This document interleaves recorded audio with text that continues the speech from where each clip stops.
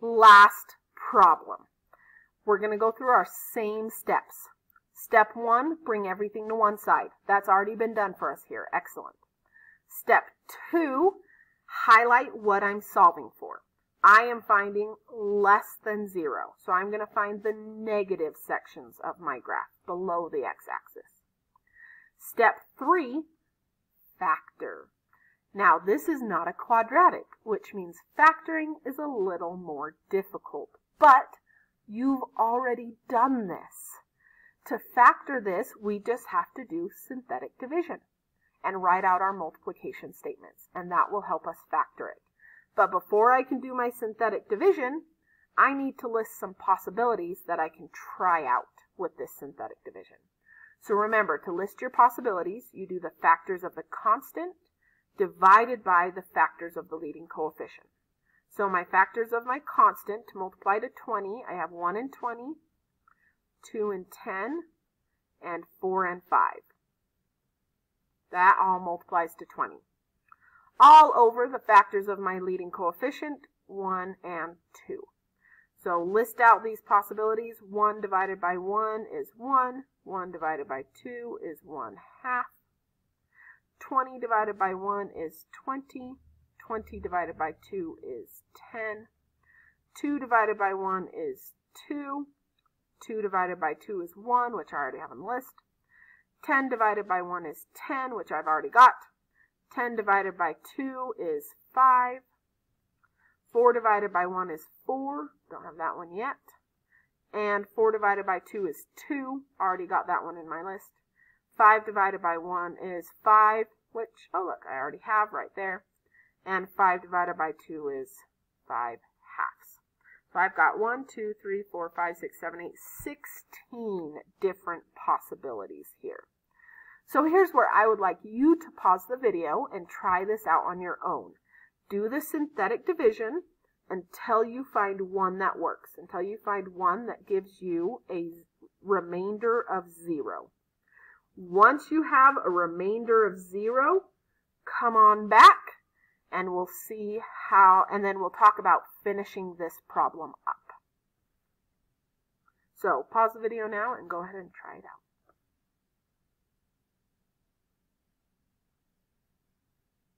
Let's see how you did. I just went through the line. I tried +1 first, didn't work. Tried -1, it didn't work. Then I tried +1/2, and that one did work.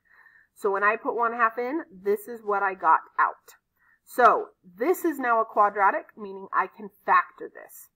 So first thing I notice in my factoring is that everything has a 2 in common. So I'm going to go ahead and take that 2 out. X squared minus 9x plus 20. And just a little tidbit, reminder that you can actually put this 2 back into this one to make it 2x minus 1. You don't have to put that 2 back into that one. It just makes it look prettier and you don't have any fractions anymore. Now that I took the 2 out, this is my easier method of factoring, nothing in front of my x squared. So I multiply to 20 and add to -9. That gives me -4 and -5. And ta-da!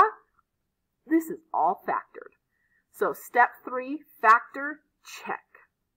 I still have my less than 0, so now step 4 is to get my x-intercepts.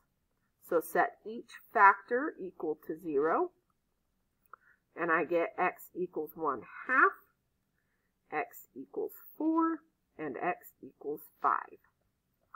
Now, before I make my sign array, I'm going to double check 2 things, and I want you to get in the habit of double checking this. First, double check your multiplicity. All of these zeros have a 1 in their exponent, so they're all multiplicity 1. So that means I don't have to duplicate any lines. So we're good there. Second thing I want you to get in the habit of checking is if you have a negative leading coefficient. We look up here, it is a +2, so I do not have a negative leading coefficient. If you did, you would put that line of negatives up at the top. So I don't have any negative leading coefficient, don't have any multiplicities, so I can just write my x-intercepts over here on the side. and do my number lines. So this number line is for 1/2, so I'm going to put the 0 at 1/2.